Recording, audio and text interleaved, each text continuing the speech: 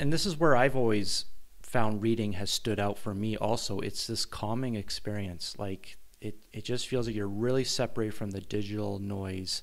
And this is where I kind of feel books will make a comeback. I don't have proof. It's just my opinion, but I do believe because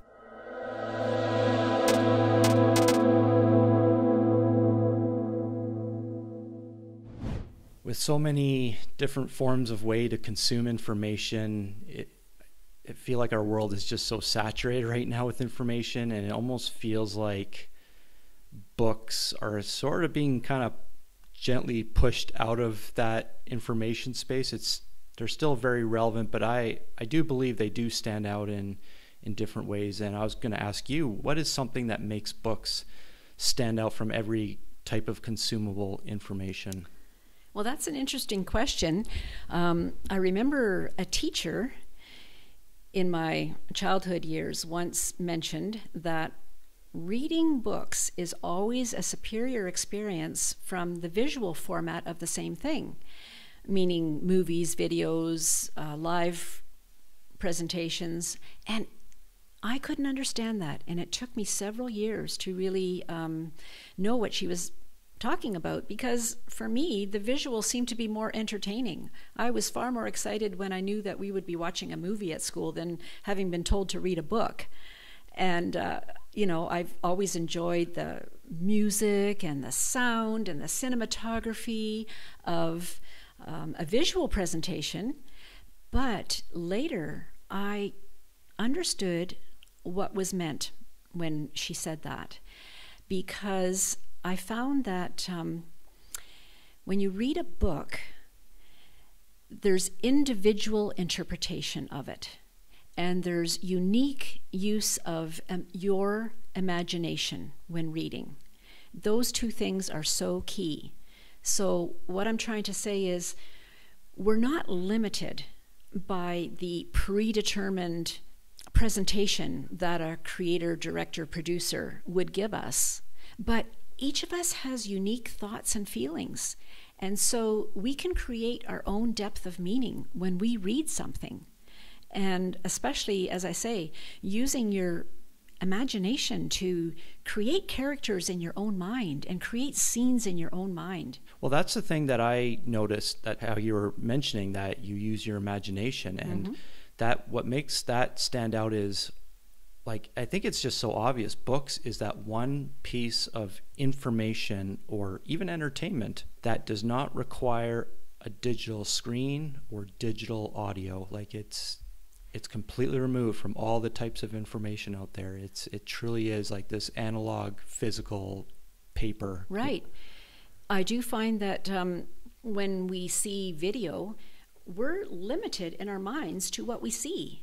Whereas if we read something, we can create in our own minds that unique interpretation or take on things. Yeah. I remember in elementary, my teacher said, you can watch the movie or read the book. The book will always give you far more information and context. And she was right. She was completely right. You will create it as an individual, and everyone will read it differently. But today's society is becoming quickly post-literate.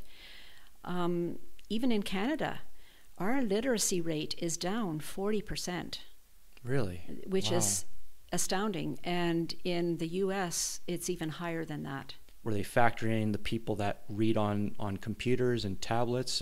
Does that? No, it was referring to reading books. But they are talking about, and educators are noticing now as well, that even when asking students to do research, and when they go online as opposed to reading the required material, there's a real disconnect there.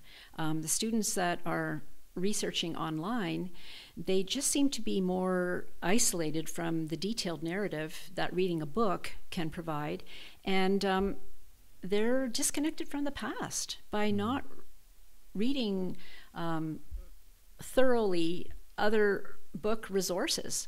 And also, not to mention that reading things online tend to be condensed versions, and it fosters a limited attention span because the media even on television, if you've noticed, a lot of the programming are just using short, quick clips.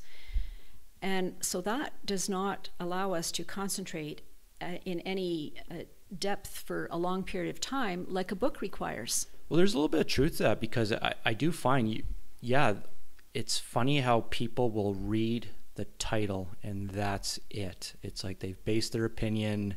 Maybe they'll read the first paragraph, but they won't really read the full thing. They won't even check the sources. I think the critical thinking maybe is also is probably going down too. Huge, huge. We are seeing that in our society, that our critical thinking is being affected by that. Even when you take things like Facebook, again, short clips that are being shared, the way it is affecting the way people even communicate. Mm-hmm. I find that people are speaking in short 3-word sentences. They are unable to communicate in any depth for any length of time. And I believe this is all a reflection from removing ourselves from the discipline of reading books, literal books. And this is where I've always found reading has stood out for me also. It's this calming experience. Like it just feels like you're really separated from the digital noise.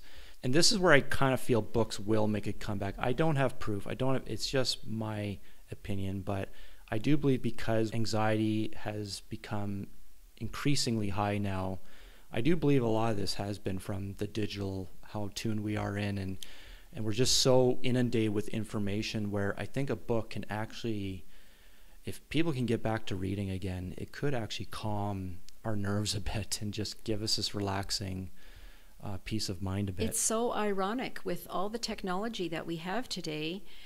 You mentioned earlier, we are inundated with information overload. And yet we are so highly distracted by our tech devices that a lot of people are losing the discipline or even the time that could be given to reading a book. And again, as you said, reading a book is a great experience. Once you sit down in a comfortable place and open that book, you are just going into a whole new world.